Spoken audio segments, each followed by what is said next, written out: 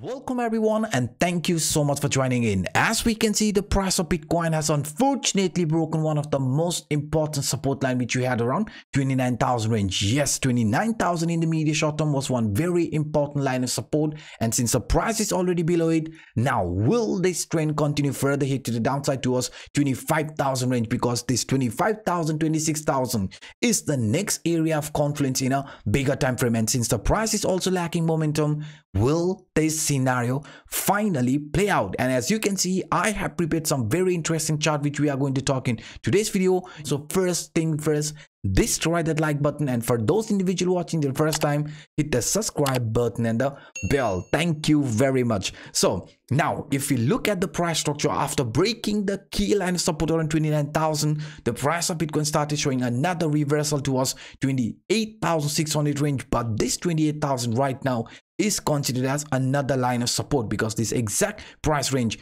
if you look at this carefully, this horizontal trend line also acted as one very important line of resistance in the past price action. That's why when we had this retracement, this is exactly where we found support. So what is this trend flashing us right now? If we look at this price structure, after breaking this key line of support around 29,000, we got attracted towards the 28,500 range.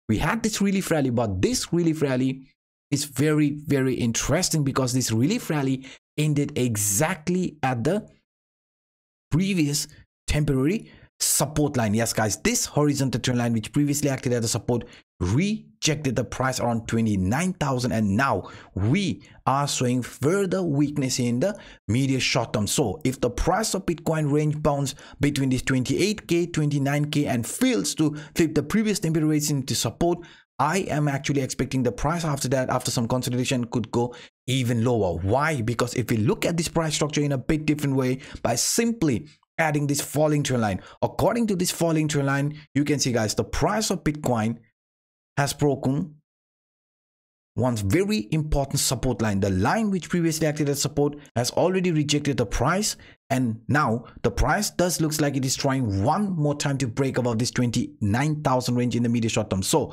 in the medium short term, if the price fails to continue or fails to break this key line of resistance, then please be careful, because after some relief rally, we could still see another movement here to the downside, which could bring the price of Bitcoin around 27,800 to 28,000 range. Why? Because that is the price objective from this falling trend line. Yes, this falling trend line is clearly pointing us, if the price remains below 29,000 range, then 27,800 to 28,000 will be looked as our next potential target for Bitcoin, because we know in a 4-hour time frame yesterday, we even talked about this rising wedge which pointed us weakness in price action of Bitcoin. Why? Because this exact line which previously acted as one strong line of support rejected the price. You can see this is exactly where we came, this is exactly where we got rejected, and since then we are clearly in a downtrend. So if the price of Bitcoin continues further hit to the downside, you know,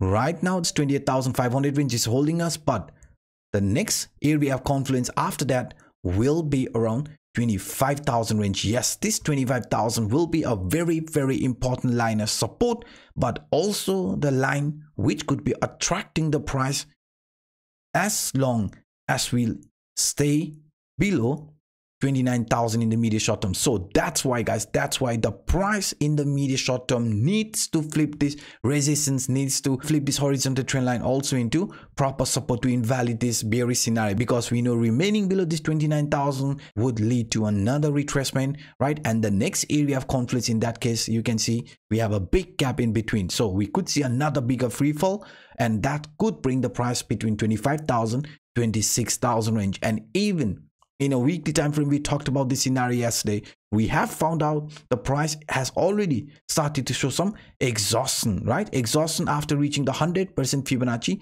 extension line. And not just only that, we also got rejection from this falling trend line or the descending channel upper line. And now if we are going to see another retracement here to the downside, according to this Fibonacci extension line, 25,000, you can see the 0.618 could be the area where we could be getting attracted before price to is an actual trend duration. But we know as long as we remain above 25,000 range, any sort of a shakeout should not be considered that bearish, because we know, guys, 25,000 is definitely going to be one of the most important line of support for Bitcoin. And even if we do see any sort of a weakness, right, price coming to test that key line of support, that could also be looked as a retest from this key line, which previously acted as one very, very important line of resistance, also line of support, could be retested before deciding the trend duration. And if we look at this in a bit different way,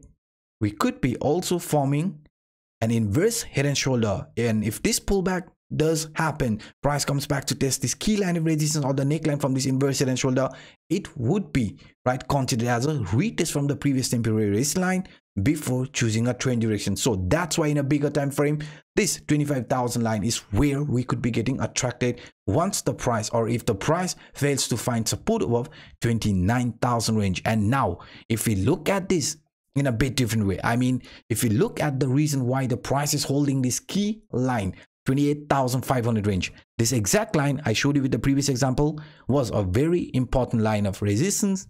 This is exactly where we came and started finding support. So in the medium short term, this is also looked as a retest from Wyckoff reaction phase. And if the price slowly starts gaining momentum and also flip this 29,000, then we could still, right, continue this uptrend following Wyckoff's reaccumulation phase. After some retest, price again consolidates and starts with this new uptrend, just like I shown in an example. So in the medium short term, breaking the 29,000 and flipping that into proper support could still lead to some impulsiveness. So we definitely want the price of Bitcoin, or let's say the bulls, to defend this support range. And also if you use this CPR indicator, so in our case, if you look at this price structure, you can see very, very clearly, guys, the price of Bitcoin is not just only finding support at the previous temporary resist line, but this line is also the first weekly support line. Yes, this CPR line has already failed to hold the price,